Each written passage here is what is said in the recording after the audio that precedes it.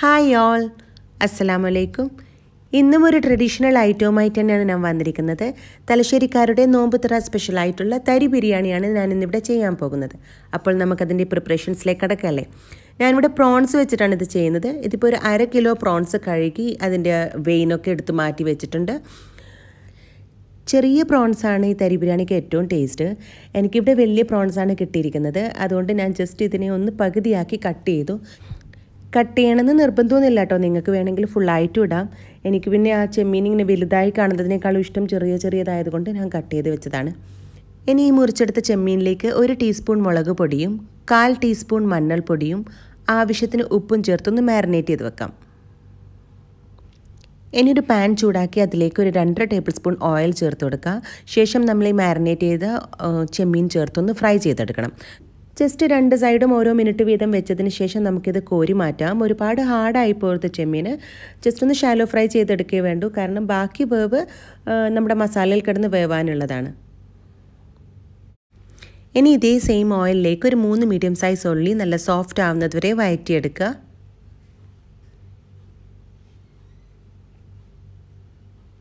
ഒന്ന് വഴന്നതിന് ശേഷം കുറച്ച് കറിവേപ്പില ചേർത്ത് കൊടുക്കാം. ശേഷം നമുക്കിതിലേക്കുള്ള പച്ചമുളക്, ഇഞ്ചി, വെളുത്തുള്ളി ചതച്ചെടുക്കാം. ഞാനിവിടെ ഇപ്പോൾ 1 ഇഞ്ച് കനത്തിൽ ഇഞ്ചിയും ഒരു 8 പച്ചമുളക് നിങ്ങളുടെ എരിവിനനുസരിച്ച് കൂട്ടുകയും കുറയ്ക്കുകയും ചെയ്യാം. പിന്നെ ഒരു 8 അല്ലി വെളുത്തുള്ളിയാണ് എടുത്തിരിക്കുന്നത്. ഇതുപോലെ ഒന്ന് ചതച്ചെടുക്കാം. ഇനി നമുക്കിത് ഉള്ളിയിലേക്ക് ചേർത്ത് അതിൻ്റെയൊക്കെ പച്ചമണം മാറുന്നത് വരെ നല്ലപോലെ ഒന്ന് വഴറ്റിയെടുക്കുക. ഇനി ഇതിലേക്ക് ഒരു 1/2 ടീസ്പൂൺ മുളക് പൊടിയും ഒരു 1/4 ടീസ്പൂൺ മഞ്ഞൾപ്പൊടിയും കൂടി ചേർത്ത് വഴറ്റുക.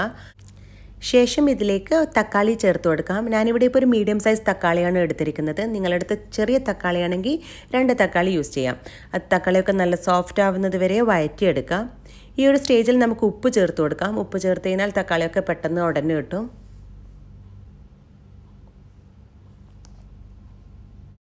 ഉള്ളിയും തക്കാളിയൊക്കെ നല്ലപോലെ വഴന്നതിന് ശേഷം നമുക്കിതിലേക്ക് നമ്മൾ നേരത്തെ ഷാലോ ഫ്രൈ ചെയ്ത് വെച്ച ചെമ്മീൻ ചേർത്ത് കൊടുക്കാം. ചെമ്മീൻ ചേർത്തതിന് ശേഷം നല്ലപോലെ ഒന്ന് ഇളക്കി യോജിപ്പിച്ച് ഇതൊന്ന് അടച്ചു വെച്ച് ഒരു 10 മിനിറ്റ് നേരം ചെറിയ തീയിൽ വെക്കണം. 10 മിനിറ്റിന് ശേഷം നമുക്കിതിലേക്കൊരു 1/4 ടീസ്പൂൺ ഗരം മസാലയും ഒരു 2 ടേബിൾ സ്പൂൺ ലൈം ജ്യൂസും ഒരൽപ്പം മല്ലിയിലയും ചേർത്ത് ഇത് മാറ്റി വെക്കാം. ഇപ്പോൾ നമ്മുടെ മസാല റെഡിയായി കഴിഞ്ഞു. ഇനി നമുക്ക് നെക്സ്റ്റ് പാർട്ട് ചെയ്യാം, അതായത് തരിയുടെ പാർട്ട്. ഞാനിവിടെ ഇപ്പം 2 കപ്പ് തരിയാണ് എടുത്തിരിക്കുന്നത്. ഇത് നല്ലപോലെ ഒന്ന് വറുത്തെടുക്കുക. റോസ്റ്റഡ് റവയാണെങ്കിൽ വറക്കേണ്ട ആവശ്യമില്ല കേട്ടോ. റോസ്റ്റഡ് അല്ലെങ്കിൽ ഒരു 5 മിനിറ്റ് നേരം നല്ലപോലെ റവയുടെ ഒക്കെ മണം വരുന്നത് വരെ മീഡിയം തീയിൽ വെച്ച് വറുത്തെടുക്കുക. ഇനി ഇതേ പാനിലേക്ക് 2 ടേബിൾ സ്പൂൺ ഗീയും 1 ടേബിൾ സ്പൂൺ ഓയിലും ചേർക്കുക.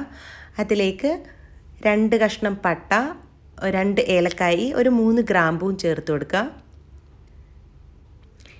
ഇനി ഇതിലേക്ക് ഒരു ചെറിയ കഷ്ണം ഇഞ്ചിയും ഒരു പച്ചമുളക് നെടുകെ കീറിയതും ഒരൽപ്പം ഉള്ളിയും ചേർത്തതിന് ശേഷം വെള്ളം ചേർത്ത് കൊടുക്കാം. ഞാനിവിടെ ഇപ്പം 2.5 കപ്പ് വെള്ളമാണ് ചേർക്കുന്നത്. 1 കപ്പ് തരിക്ക് 1/4 കപ്പ് വെള്ളം എന്ന അളവിൽ 2.5 കപ്പ് വെള്ളം ചേർത്തിട്ടുണ്ട്. ഇളം ചൂടുള്ള വെള്ളം ചേർക്കുക. നേരിട്ട് പച്ചവെള്ളം ചേർക്കാതെ ഇളം ചൂടുള്ള വെള്ളം ചേർക്കുന്നതായിരിക്കും കുറച്ചും കൂടി നല്ലത്. ഇനി ഇതിലേക്ക് ആവശ്യത്തിന് ഉപ്പ് ചേർത്ത് കൊടുക്കുക. ഉപ്പ് ഒരല്പം മുന്തി നിൽക്കണം വെള്ളത്തിൽ, എങ്കിൽ മാത്രമേ തരിയിൽ പാകത്തിന് ഉപ്പുണ്ടാവൂ. ഇനി നല്ലപോലെ തിളച്ച് കഴിഞ്ഞാൽ നമുക്കിതിലേക്ക് നേരത്തെ വറുത്ത് വെച്ച തരി ചേർത്ത് കൈ വെക്കാതെ ഇളക്കണം തരി ചേർക്കുന്നേരം കേട്ടോ, ഇല്ലെങ്കിൽ തരി കട്ട പിടിച്ചു പോകും. നല്ലപോലെ ഇളക്കി മിക്സ് ചെയ്ത് യോജിപ്പിച്ച് വെക്കുക.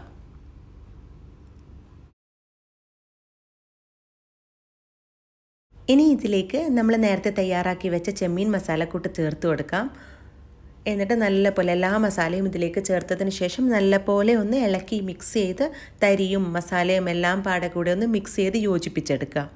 ശേഷം ഇതിലേക്ക് ഒരൽപ്പം മല്ലിയിലയും കൂടി ചേർത്ത് നമുക്കിത് അടച്ച് വെച്ച് ഒരു 15 മിനിറ്റ് നേരം 10 മുതൽ 15 മിനിറ്റ് നേരം വരെ ചെറിയ തീയിലൊന്ന് ദം ചെയ്തെടുക്കാം. ഇപ്പം നമ്മുടെ തരി ബിരിയാണി റെഡി ആയി കഴിഞ്ഞു. ഇനി നമുക്കിതൊരു സെർവിങ് പ്ലേറ്റിലേക്ക് മാറ്റാം. അങ്ങനെ നമ്മുടെ തലശ്ശേരി സ്പെഷ്യൽ തരി ബിരിയാണി ഇവിടെ റെഡി ആയി കഴിഞ്ഞു. എല്ലാവരും ഇതൊന്ന് ട്രൈ ചെയ്ത് നോക്കുക. തലശ്ശേരിയിലെ പഴയ തറവാട് വീടുകളിൽ നോമ്പ് തുറക്കുന്ന സമയത്ത് വിളമ്പിക്കൊണ്ടിരുന്ന ഒരു ഐറ്റമാണിത്. പഴമയുടെ രുചി തന്നെയാണ്. എൻ്റെയൊക്കെ ചെറുപ്പകാലത്ത് നോമ്പ് തുറക്കുന്ന സമയത്ത് ഉമ്മാമ തയ്യാറാക്കി തന്നൊരു ഐറ്റമാണിത്. അപ്പോൾ നിങ്ങളെല്ലാവരും ഇതൊന്ന് ട്രൈ ചെയ്ത് നോക്കുക. നിങ്ങളുടെ അഭിപ്രായങ്ങൾ എന്നെ കമൻസിലേക്കൂടി അറിയിക്കുമല്ലോ. അപ്പോൾ ഇൻഷാ അല്ലാഹ് അടുത്ത വീഡിയോയും റെസിപ്പിയുമായി വീണ്ടും കാണുന്നത് വരെ take care and stay blessed.